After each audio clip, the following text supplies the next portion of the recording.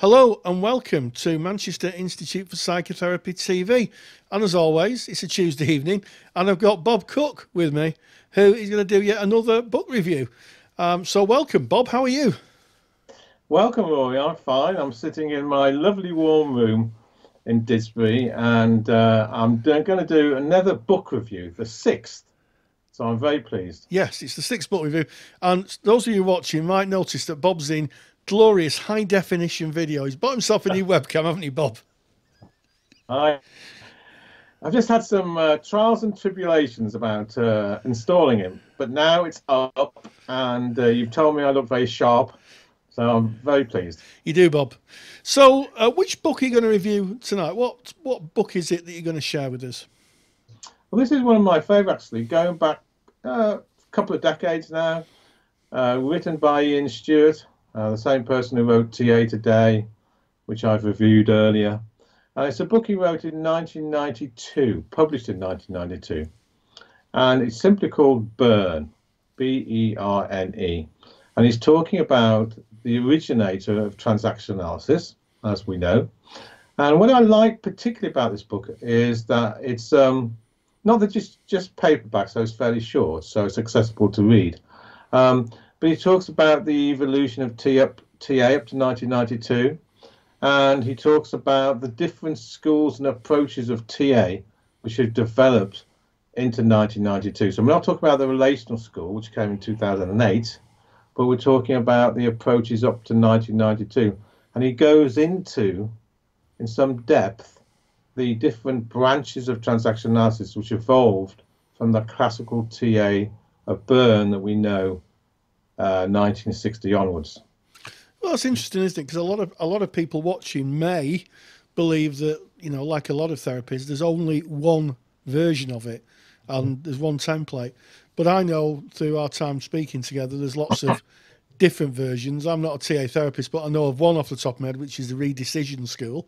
That's correct. Yeah. And there's more of them. So the first thing the book really does is explore the different schools. And the last great leap, I think, was the relational school, wasn't it, in 2008?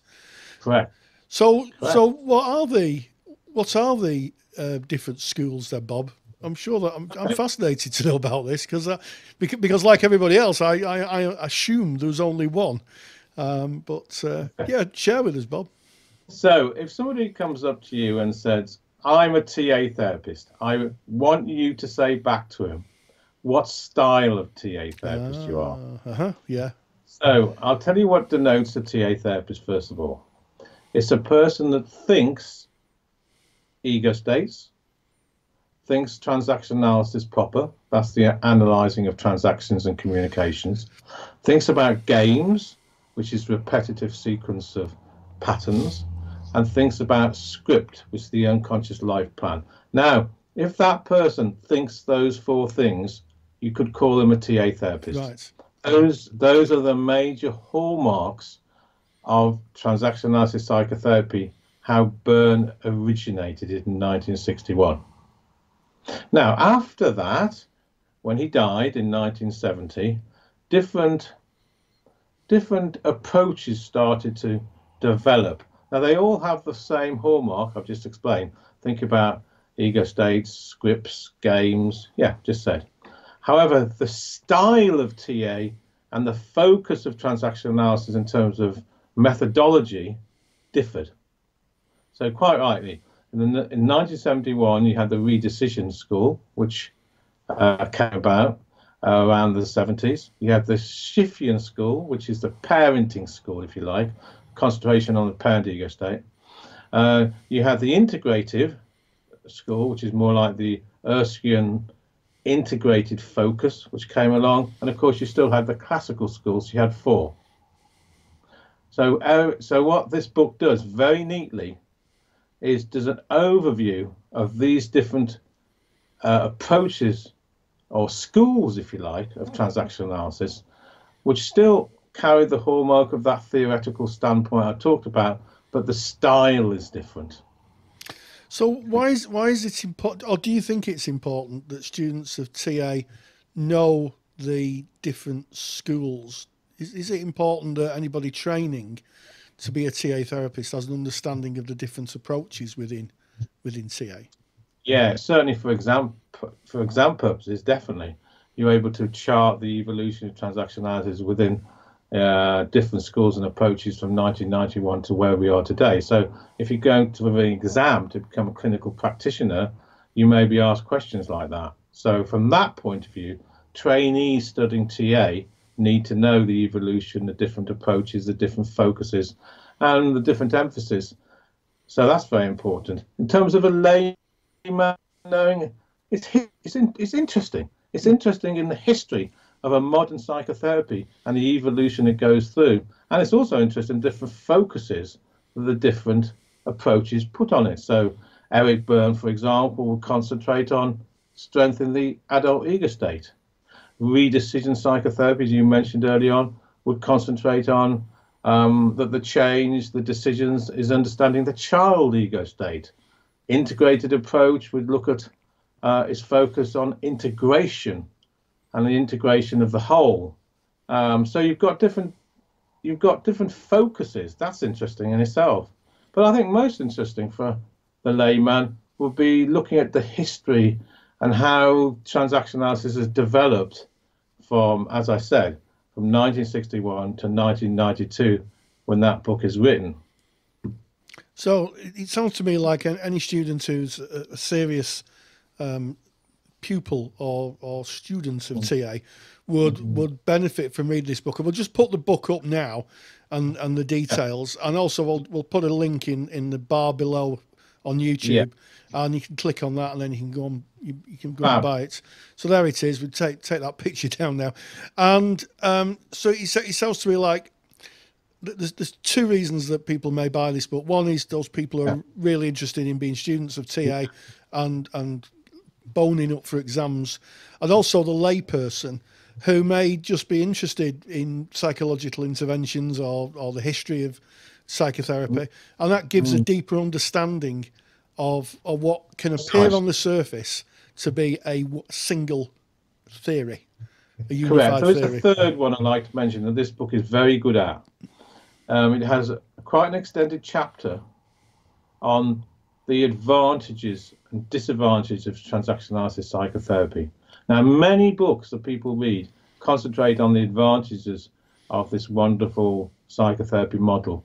In this book, very accessible, talks about the rebuttals and the criticisms of TA.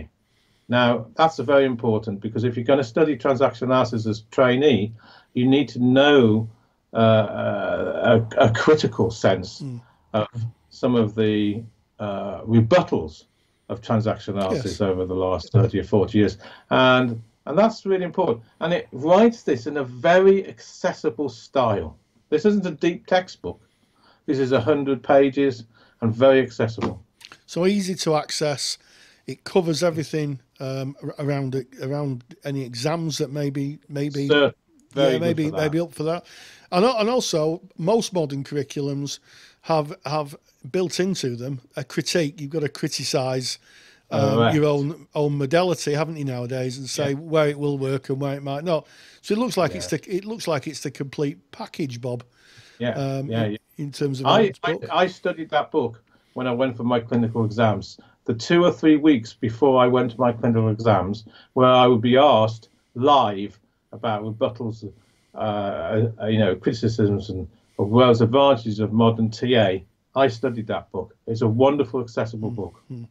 So easy to access, easy to understand, not written in very wordy academic language. No, not at all. And useful for last-minute revision for your exams, which seems and in my case it worked. So that's right. So it worked.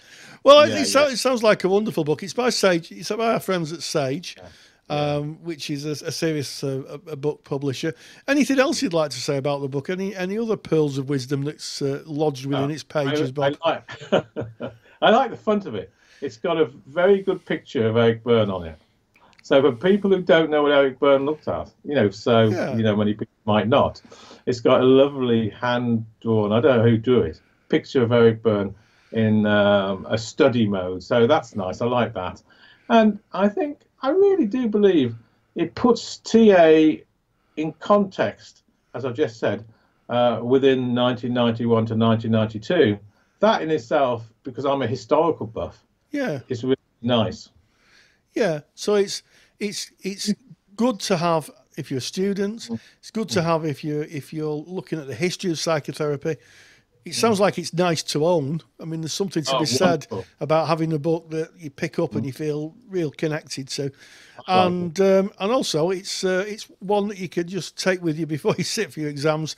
Have a quick flick through, and do as what will be colloquially known, do a Bob Cooke, bone up before and pass your exams. That's right, you'll pass your exams, and you get a good sense of who Eric Berne was as well. Yes. Yeah, get a sense of get the sense of the way of being of him, who he was. Yeah, really, you would through this book. Yeah, so it's highly recommended. We'll put a link in the link below, and you can go and click on and have a look. I always say on these interviews that this isn't a paid advert. You have to for YouTube now, in case they take you off the YouTube. But this is just Bob sharing his passion for books. So Bob Cooke, thank you very much. Thank you very much, Rory. Bye-bye.